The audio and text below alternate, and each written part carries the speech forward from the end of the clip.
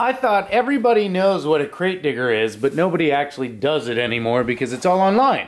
And crate digging's totally understood with vinyl, but nobody crate digs CDs anymore. And I thought for posterity, here, I'm going to show you one crate digging session of a bunch of CDs. So it starts with French soundtracks from the late 60s, New Jersey Kings, soul jazz, funky, groovy stuff. Jimmy McGriff, electric funk.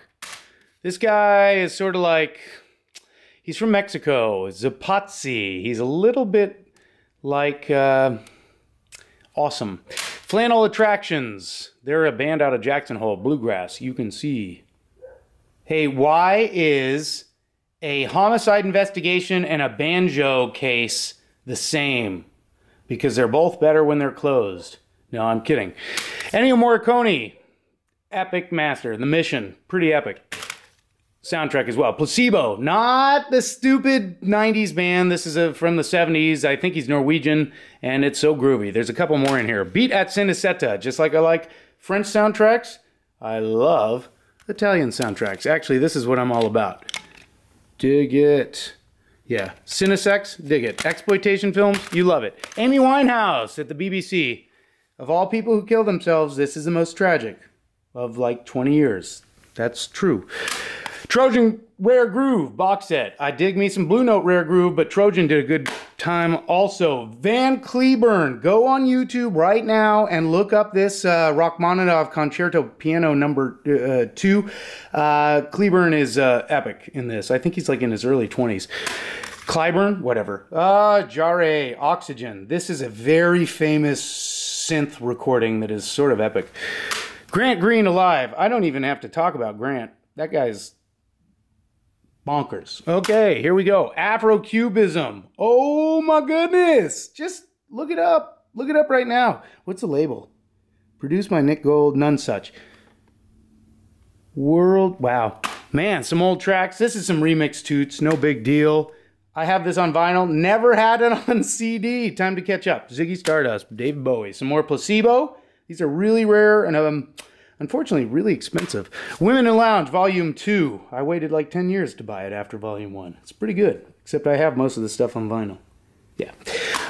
Carl Orff, Carmina Burana. Oh, you don't think you know this? But you do. This is in almost every car commercial or any epic horror film. Think, da, da, da. Well, I won't do that properly.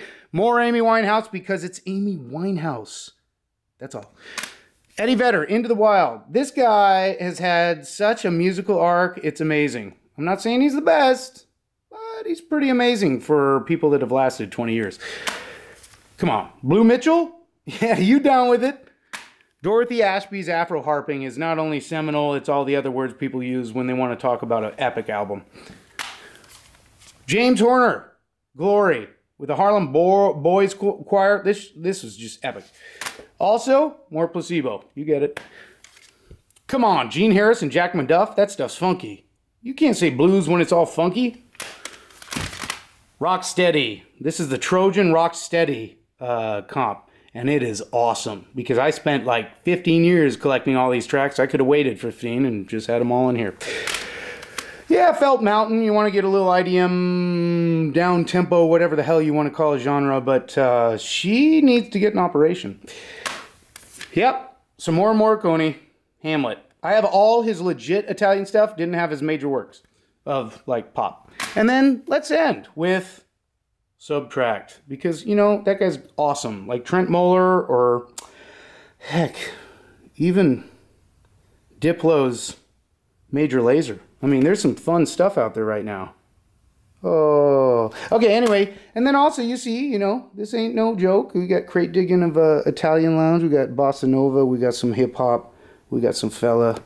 And we got the trusty old turntables up in this. But anyways, I thought that'd be fun for posterity. Nobody looks at CDs, so that was probably the best CD pile anyone's ever put together in like 20 years. I mean that. Think about it. Probably the best pile of CDs in 25 years. Bye-bye.